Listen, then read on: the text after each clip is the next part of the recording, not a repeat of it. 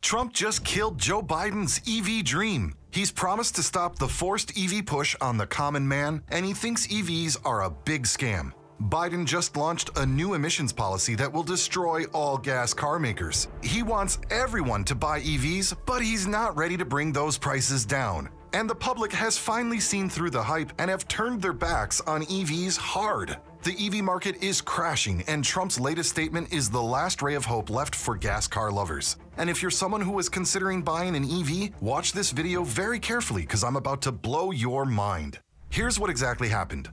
If you thought EVs were the future, well, Trump's got different ideas. Trump's rallying motto? Vote for me, and I'll stop this EV madness immediately. He's positioning himself as the hero who will save the American auto industry from Biden's policies. So picture this. Trump is back in the spotlight, and this time, he's gunning for EVs. He's made it crystal clear that if he gets back into office, he's going to slam the brakes on EV production. We're not just talking about a gentle nudge here. We're talking a full-on screeching halt. His message? EVs are a disaster for the middle class, and it's time to bring back the glory days of gas cars. Now, why is he so fired up about this? Well, Trump's convinced that EVs are way too expensive and that we're all jumping the gun by ditching traditional internal combustion engines or ICEs. He's even gone as far as calling EV makers either stupid or gutless for selling cars at crazy high prices and relying too much on China.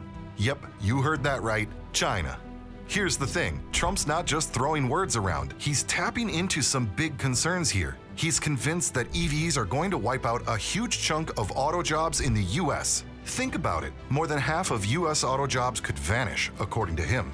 That's a big deal, especially in places like Michigan, where cars are pretty much the lifeblood of the state. So, Trump rolls into Michigan, right into the heart of America's car industry, and drops this bombshell. He's saying that Biden's push for EVs is doing more harm than good. And the kicker? He's worried that all of this is just playing into China's hands. China's got a big piece of the pie when it comes to the minerals used in EV batteries, and Trump's not happy about it. He's painting a picture where America loses its edge in the car world and China takes the lead. But let's dive a little deeper into this because there's more to the story. EV production is ramping up in Michigan with big names like GM and Ford pouring billions into it. But here's the catch. Making EVs isn't as labor-intensive as making gas cars. There's fewer parts, simpler assembly, but also fewer jobs and lower wages. It's a double-edged sword, efficient, sure, but at what cost?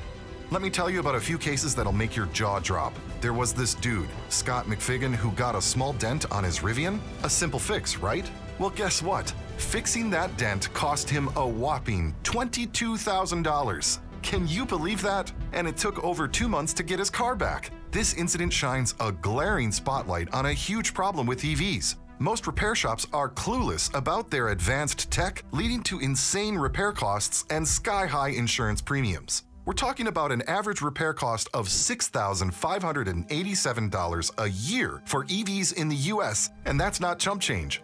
But wait, there's more. A guy in California shared how his EV's range dropped by over 30% in just 5 minutes because of cold weather. Imagine being in an emergency and your car just bails on you. Scary, right? And here's another kicker. A study by S&P Global shows that over half of the people who own an EV are thinking of switching back to petrol or diesel for their next vehicle. Now on to Biden. The guy's been pushing hard for EVs, setting ambitious targets and all. But now, the automakers are practically begging him to slow down. They're saying, "Whoa, Jack, this is too much, too fast." Companies like Honda, GM, and BMW are all pushing back against the EV regulation. But why the sudden change of heart? Well, these companies are realizing that the EV hype isn't matching up with reality. Sales are not as great as expected, and the financial strain is real. Even Ford is under a $4 billion loss, and GM nearly lost $700 million. Biden's administration had set targets for a huge shift to EVs, but now they're facing a backlash. Automakers are saying the EPA's new tailpipe emission standards are unrealistic. They're panicking about the financial implications and the feasibility of meeting these ambitious goals. And to make things worse, the U.S. Environmental Protection Agency, or EPA, just dropped a bombshell. They're proposing a new tailpipe emissions limit that is nothing short of revolutionary. We're talking about a future where by 2032, as much as 67% of all new vehicles sold in the U.S. could be all electric. Yes, you heard that right. 2/3 of all new cars might be running on batteries by 2032 and not gasoline. This move is the most aggressive climate regulation the US has ever seen. Biden's not playing around. He's pushing the pedal to the metal on America's clean energy transition.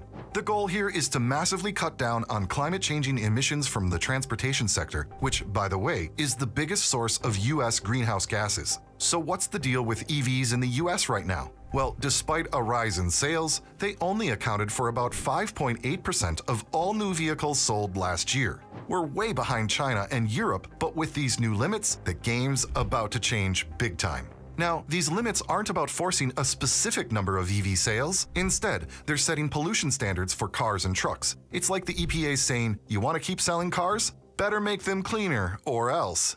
They estimate these standards could avoid nearly 10 billion tons of carbon emissions through 2055. That's more than double the total US carbon emissions in 2022. John Bozzella, the CEO of the Alliance for Automotive Innovation, is calling this regulation aggressive by any measure. He's talking about setting up charging stations everywhere, making EVs affordable, and sorting out the supply chains for critical minerals. And then there's the question of whether people are actually ready and willing to buy EVs. The average cost of a new electric vehicle is over $58,000. That's a pretty penny. Well, sure, the Inflation Reduction Act gives tax credits to make EVs more affordable, but there's still a long way to go. So what's next for EVs? Well, the future's looking uncertain. Experts are doubting if we'll hit the 67% EV market target by 2032. Automakers are rethinking their strategies, and more EV model launches might get delayed. The enthusiasm for EVs is waning, and the market is in a flux. Trump's plan is bold and straightforward. Focus on hybrids and gas cars and bring down the cost of EVs. He's admitting that the charging infrastructure just isn't there yet, and he's not afraid to say it. And let's talk about those lithium-ion batteries that power most EVs. They're a global affair. Materials from all over assembled in China, then shipped to the US. Add tariffs into the mix and EV prices could go through the roof. But wait, here comes a plot twist. Elon Musk, the big boss at Tesla and former Trump supporter, has switched sides. He's now backing Florida Governor Ron DeSantis and has even told Trump to hang up his hat. This isn't just a political spat, it's a clash of titans. Trump versus Musk, with the future of EVs hanging in the balance. And the EV market? It's in turmoil. Ford, once a pioneer in the EV revolution, is reportedly losing a staggering $36,000 on each EV sold. GM's not faring much better, with projected losses of over $1 billion. And it's not just them. Toyota, Tesla, everyone's feeling the heat. High prices, lackluster charging infrastructure, and consumer skepticism are putting a damper on the EV dream. So what does this all mean? Well, it's a classic showdown. On one side, you've got Trump and his camp warning that EVs are a bad deal for America. They're worried about jobs, the economy, and losing ground to China. On the other side, there's the Biden administration and EV supporters who see electric cars as the future, cleaner, more efficient, and full of promise. It's a debate that's got it all: politics, economics, technology, and a whole lot of opinions. And with the 2024 presidential race heating up, this debate is only going to get more intense. So what do you think? Are EVs good for the middle class? Should we be relying so much on China? Drop a comment down below and let's get this conversation rolling. I just uploaded a video about groundbreaking news that could hurt the entire EV industry. Do check it out if you want to be truly shocked by what's about to happen with EVs.